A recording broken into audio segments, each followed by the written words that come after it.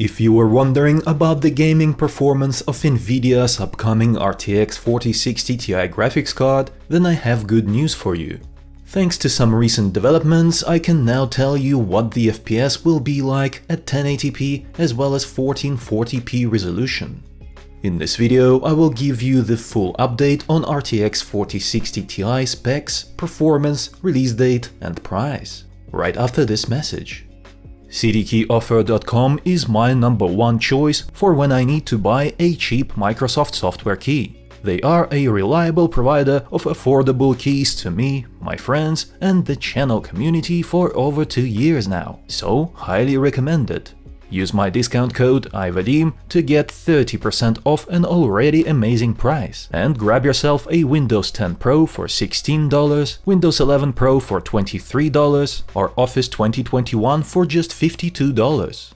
You can use PayPal for fast and secure payment and get your key instantly. Links to all these products are in the description below. To understand exactly where this performance comes from, we need to discuss RTX 4060 Ti specifications first. According to the latest leaks, this card is based on a cut-down version of AD106 GPU featuring 4352 CUDA cores and 32 ray tracing cores paired with 8GB of 18GB/s GDDR6 memory across a 128-bit bus, for a total of 288GB/s bandwidth. TDP is 160 watts.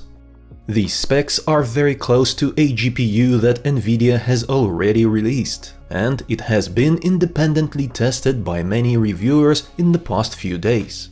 I am talking about RTX 4070 laptop GPU.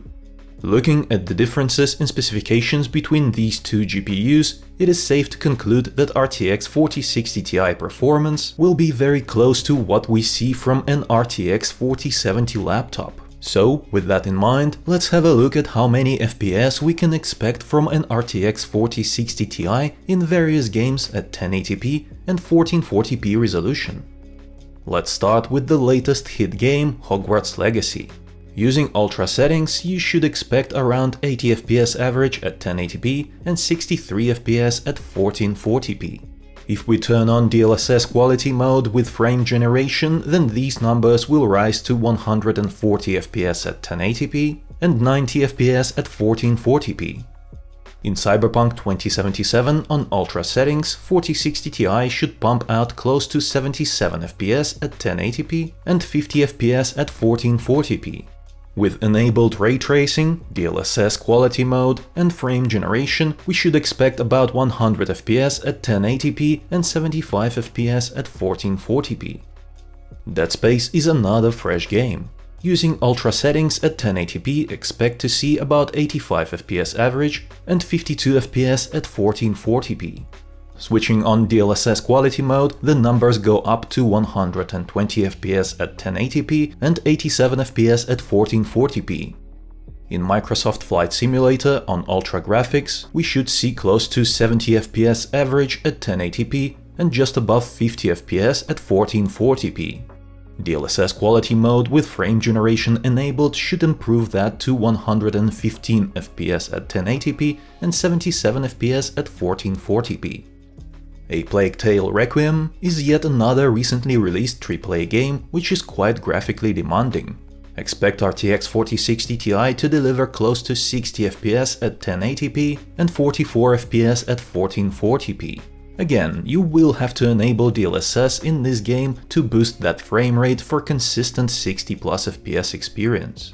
Expect 115 FPS at 1080p and 85 FPS at 1440p with DLSS quality mode and frame generation enabled. Spider-Man Remastered is a good-looking game which is not too demanding. So expect 132 FPS average at 1080p and 98 FPS at 1440p on very high graphics preset. By the way, if you like this video, then consider tapping that thumbs up button below. It is the best way to reward me for my work. Now moving on to the popular online shooters. You should expect to be able to play maxed out Apex Legends quite comfortably with 4060 Ti. On average, the performance should be around 130 FPS at 1080p and over 100 FPS at 1440p. Call of Duty Modern Warfare 2 should play nicely even on extreme settings with over 100 FPS average at 1080p and around 75 FPS at 1440p. If you are a fan of Red Dead Redemption 2, then you will be happy to hear that I expect 4060 Ti to deliver a good experience in this game, with over 75 FPS average at 1080p and over 60 FPS at 1440p using ultra settings. Looking at these performance numbers, I expect RTX 4060 Ti to be a good option for those planning to play any current games as well as the upcoming AAA games at 1080p resolution using the highest graphics quality preset.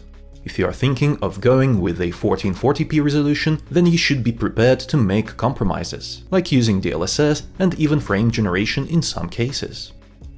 The fact that this fairly powerful graphics card is expected to come with just 8GB of memory has me worried about its longevity, especially for 1440p gaming. That is yet another thing to keep in mind. NVIDIA is not being generous with the amount of memory it plans to give to the lower tier RTX 40 series graphics cards this generation, so you may be pushed to make an upgrade sooner than you would have liked otherwise. Still, the performance estimates look quite impressive for a 160W graphics card, considering the not-so-great specifications compared to the previous generation RTX 30 series cards. Unfortunately, there is still no word on when NVIDIA is planning to launch RTX 4060 Ti. I expect it to be out by the end of this summer. But if you wish to get that update as soon as we know, then make sure to subscribe and I shall update you on that as soon as possible. As for the price, I expect to see a $400 to $450 MSRP attached to RTX 4060 Ti. NVIDIA made it clear that RTX 40 series will not be cheap, so don't expect any bargains this generation. Let me know in the comments below what you think about the RTX 4060 Ti. Here are some of my other videos on the upcoming graphics cards. You will enjoy them if you liked this one. It was I, Vadim. Until next time.